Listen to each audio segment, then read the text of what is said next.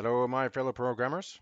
Welcome back once more to this Animator PLC course for problem solving. So today we're going to solve a problem which is industrial fans. It's quite simple. However, the instructions are a bit complicated. So let's start solving this once and for all. Instruction 1 by selecting the instructions in our exercise. Set a timer T0 and assign a 3-second timer.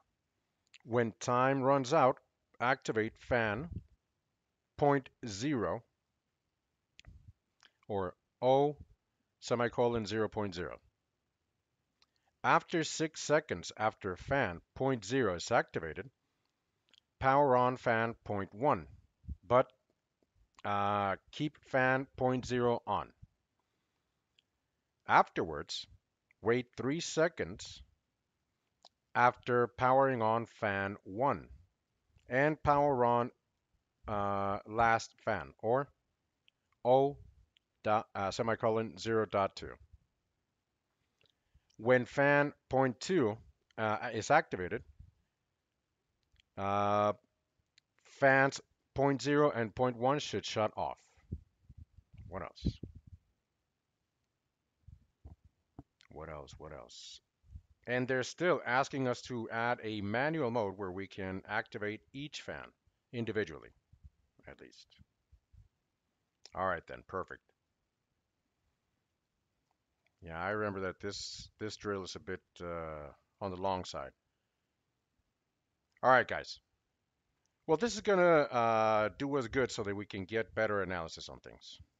So we have here 3 fans, 3 outputs. First thing I'm thinking of is directing them or assigning them. For output point 0, I'm going to just move this around a bit. Point 1 and point 2. So they've already been directed. Now let's start toying around and let's start playing with its permissions. Set timer T0. So let's add a timer. Here we go. T0. Okay. That bit of an issue that you just saw, that we get the panel that's popping up and popping up, we're solving this, guys. So it's telling us 3 seconds. Okay. After time runs out, activate fan point 0. So then automatically, when we click on or when we select our start button to start simulation, then automatically we're going to start counting. And it's going to tell us, or it's going to give us a flag. It's going to throw a flag that when it ends, that first time, it can activate output point 0. So this one apparently is all good. So I'm going to start checking, sorry, uh, checking the checkboxes. I'm going to start adding the flag because these are many, many instructions. Just so that you don't get lost in their algorithm or their steps sequence, you can start adding them one by one. That's my recommendation. Then after 6 seconds, after the fan is activated,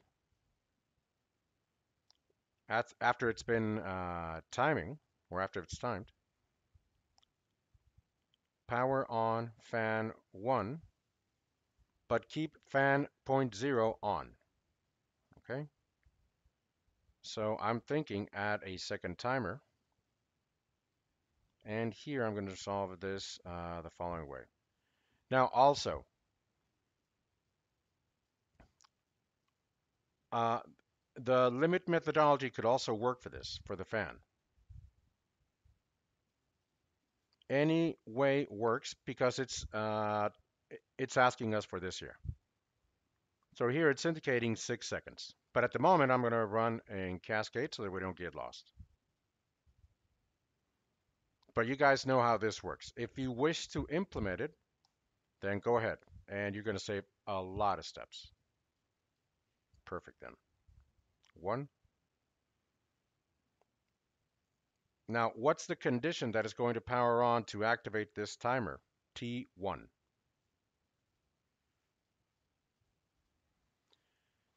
Well, whenever T0 timer ends, because it's indicating that after 6 seconds, or after the fan activated, after it stopped timing, it's going to power on after it runs out or after it ends, after it stops counting 6 seconds. And then we have to power on our fan, which is 0.1. But keep fan 0.0 on. So it's still powering on, okay? Now after that, after we power on our fan, semicolon 0.1, power on, last fan. Then after powering on fan, semicolon 0.1,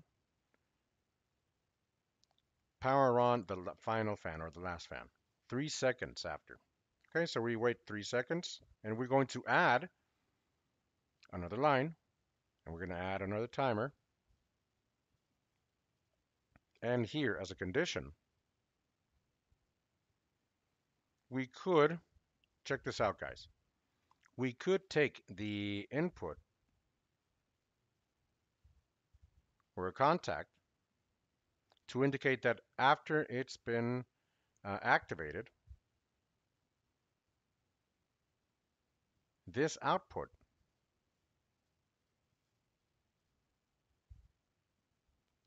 we are going to activate a different timer which indicates that it should count 3 seconds to activate the final fan or the last fan. And here it's telling us that whenever that timer is done, okay, to ultimately activate. So again, we're playing with a whole cascade of timers. Now I could leave it like this, okay? Here we go. All we have to change here is this, but it is exactly the same in theory. If it stops counting our timer number 1, it's exactly the same. So it's done, and after it's done, it powers on this output. And when it's done, we're also simulating that it's going to power on. Okay, so we're going to test it out both ways. Now, afterwards, it's telling us when fan semicolon 0.2 is activated,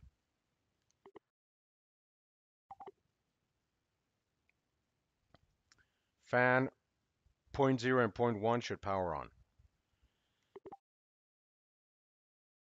This is pretty simple because it's telling us here, or we're telling it here, a normally closed contact.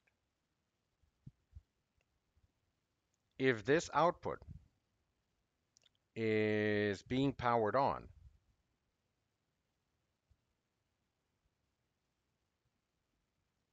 I'm going to add this. So then the rest is going to shut off. Okay. So everything that has this denied condition, if it's not on, if the fan is not on, then you could very well, we could power on that second fan. If it's on, if that, it's going to stop energizing and it's not going to allow it. Okay, so let's test it out. So this is only going to power on once. Let's see what happens here. In theory, we have all the way to this part. We're just missing one step. It says here, wait, add a manual mode so you can activate each fan individually through a push button for each one. Well, this is optional, actually. I can leave this up to you guys. Or we can, further down, we can take a look at this. All right, so let's start this. First fan is on. Thanks to my timer 0. And it's going to stay on after 3 seconds.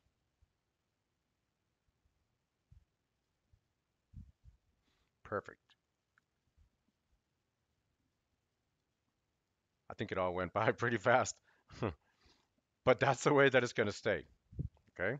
So the last thing it said, when fan 2 is activated, fans 0 and 1 should shut off, which is what's happening right now. So this is active, and these are not letting any energy flow. So let's analyze this a little bit easier. So first, fan 0 powers on. After 3 seconds, okay? And then after 6 seconds, we're going to activate fan number 1. Both of them are going to stay on, and then after 3 seconds, fan point 2 is going to activate. As soon as this activates, these both fans are going to shut off. Okay, now waits for 3 seconds, it powers on. After 6 seconds,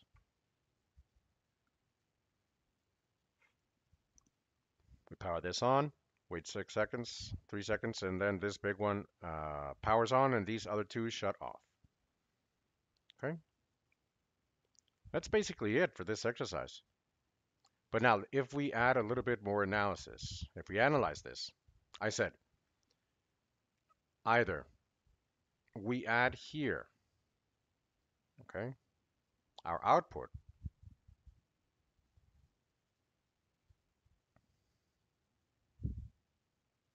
okay, 1, because when T1 ends, it immediately is going to power on our output. So this is the same thing, guys. We're telling it that if I get the indication that it's this output is powered on, I'm going to activate my second timer. Same thing goes here. If I indicate it to activate T1 timer, not when the timer ends, which is basically the same thing, but just so you guys check this. If T0, if output T0 is energized or has energy, then it's going to energize or start timing our T1, which is the same thing. Okay, all we did were these changes. Again, we wait for 3 seconds. Point 0 output has energy. And after 6 seconds, point 1, 3 seconds. And here it did something a little bit strange. So here we're making this an infinity loop.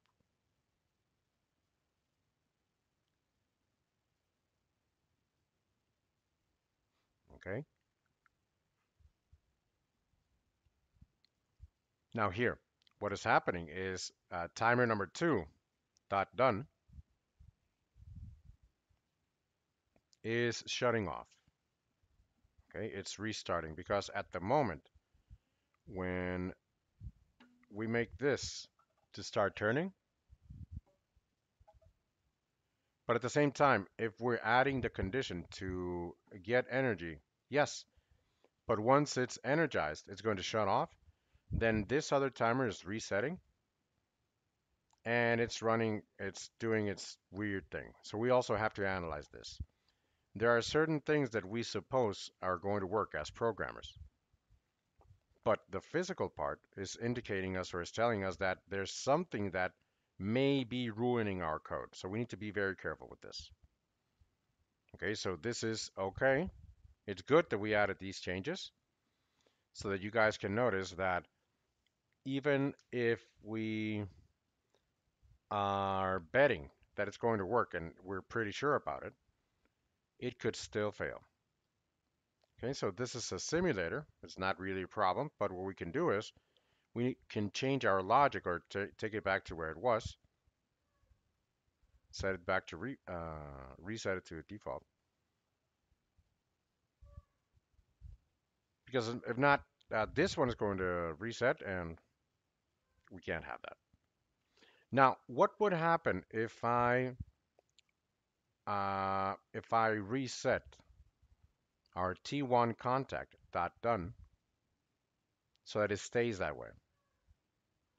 The problem now is that this other output is going to get or energize T1 and it's going to run the cycle again. Okay, so we're gonna go back to the way that we had it. And just because of these cases, let's see if this is true.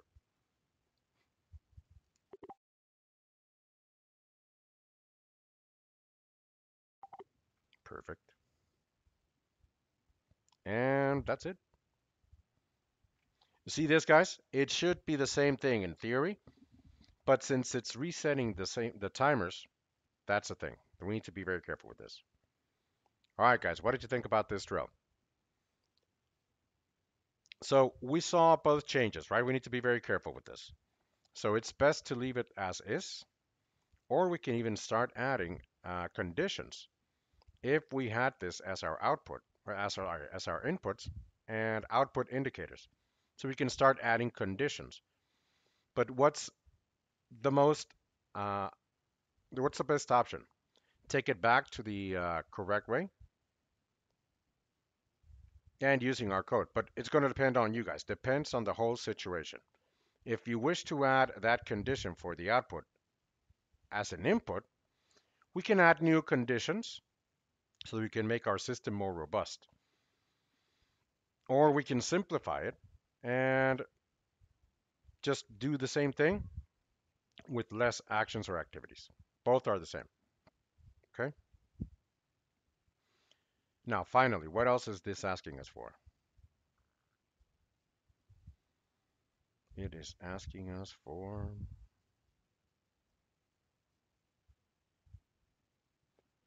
to add manual mode where we can activate each fan through a push button from 0 to 2, specifically talking about inputs. Now, a mistake when we start programming, and I think I already talked about this in essential rules for ladder diagram. It's no fair, guys, to repeat outputs. Okay?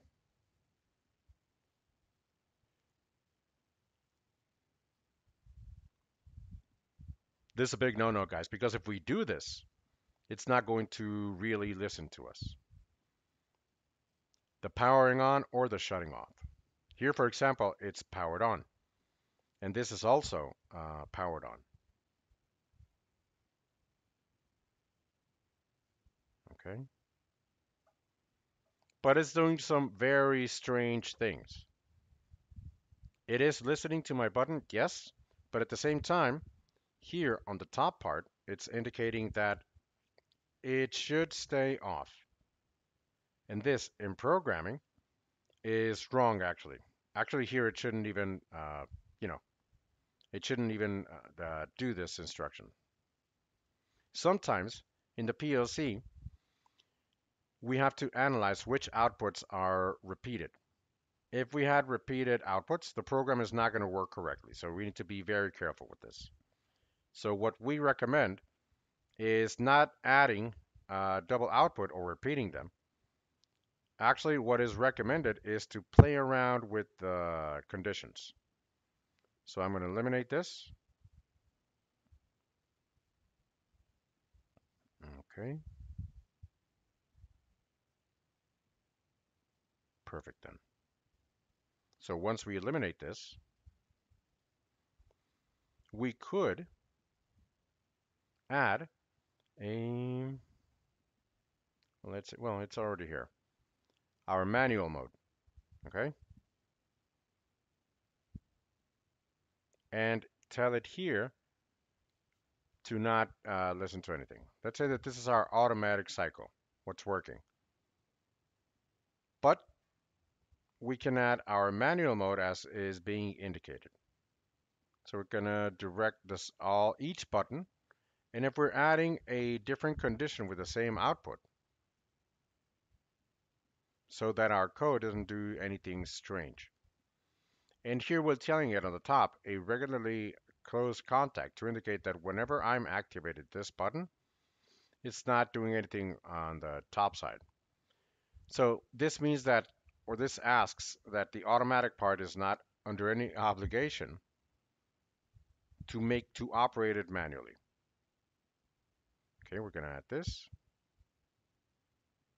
and let's add this on the top side. So out of 2, and I'm going to eliminate this contact. Now here, I'm going to start moving it. Perfect. And 2. There we go. So we already have this other instruction in theory. And the last one, adding a manual mode where we can activate each fan independently. So here we have a fan 0, 1, and 2. Let's see if this is true.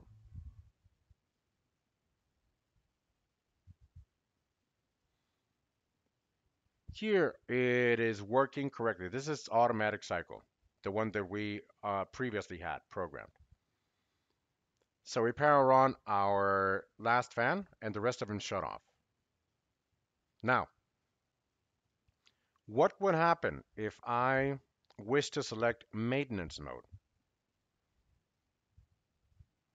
Let's suppose that I'm a maintenance technician engineer. I'm getting paid for the company, from the company, to be able to check these fans because remember, each electronic device, each machine, each output needs to have maintenance done every certain amount of time. So that's our job to give maintenance, but all we have to do is test out that it's spinning correctly. Hi again, guys. This is future Rodrigo. Now, I noticed that this exercise for this final stage, it's a bit tricky here. So I'd like you guys to do this on your own. Okay, so I'm going to teach you guys. I actually already showed you how to do this, and I told you what we should do. So I hope you guys take this into account. But we also need to modify a little bit more our code. So to make this a little bit more interesting, this is something similar to what we should do. I already changed this on our third coil. It's pretty simple. Okay, it's very similar. All right. When I'm in manual mode, I can decide with that permission, of course, playing around with my inputs to move on to either manual mode so that I can choose my selector or my manual mode position. And when I select it as automatic mode, it's going to work correctly. Okay, that's basically it, guys. How did you guys do it? This is the way that I did it, but how did you guys do it? I'll read you guys in the comments, and I am also reading the emails that you're sending me with all your drills. Please, guys, don't be ashamed. We're all here to learn, not make fun of each other. Okay, it's a automation. Uh, Automation programming is a beautiful community. Okay, we're all the same level. So without further ado, I hope you liked this video. I hope you enjoyed it. And let's move on to our following video.